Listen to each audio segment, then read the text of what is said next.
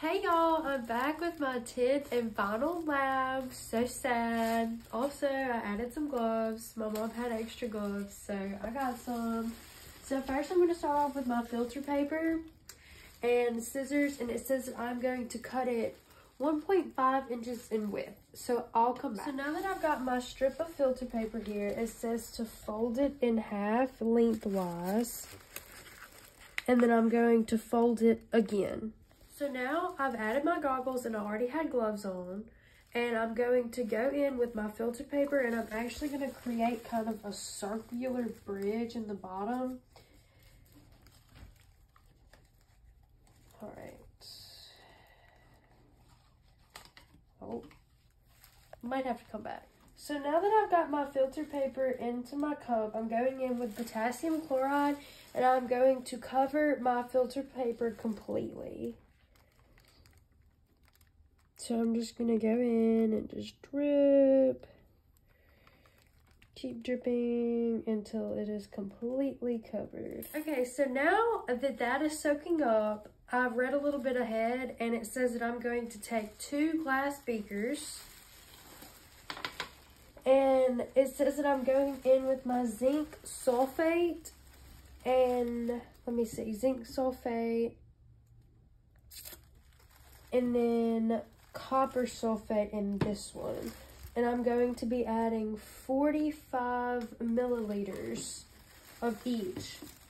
So that's about half the bottle. So I'll be back. So I have a strip of my zinc here. It's a fresh piece. And it says that I'm going to put it into my copper solution for 5 seconds. 1, 2, 3, 4, 5. So it says to now place it on a paper towel. So now after that, I'm going to pick up my fresh piece of copper and I'm going to place it into my zinc sulfate for 5 seconds. 2, 3, 4, 5. And I'm going to also lay it next to my zinc. So if you take a look at the zinc here, it has changed to a dark black color, and then my copper had no change at all. I've now gotten my voltmeter set up. I've gotten my 2 ports in, and I've gotten my alligator clips in and ready to go. And I'm now about to remove my salt bridge from my solution. I'm going to go ahead and undo it here. And I'm going to place it like a bridge. So I've got a piece of zinc here. It's a fresh piece and I'm going to clip it onto one of my little jumper cables. Now I'm going in with my fresh piece of copper and I'm also going to connect it to a jumper cable. So I've placed my copper jumper cable in with my copper sulfate. As you can see, it's not touching the salt bridge and it is not touching the solution, the jumper cable.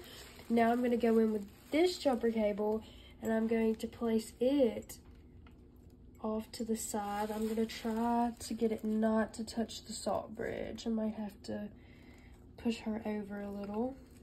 All right, so this is my setup here, how I have it now, and we're going to cut it on. If it is positive, we are going to keep it and it is done right. If it's negative, we're going to try and switch the jumper cables out. So let's see. And we're positive.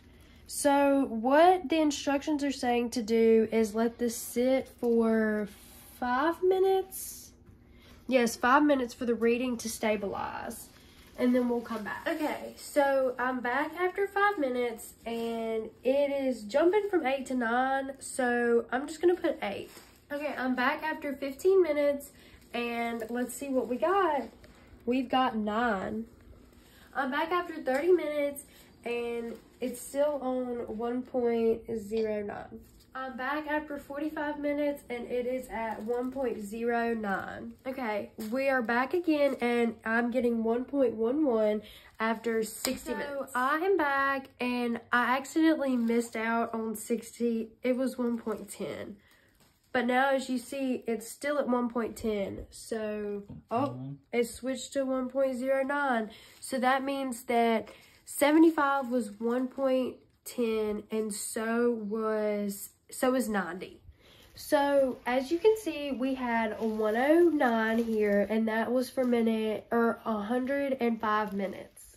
So I got 109 for 120 again. So as you can see, I just got it on 110, and that is for 135. So my final time is 110.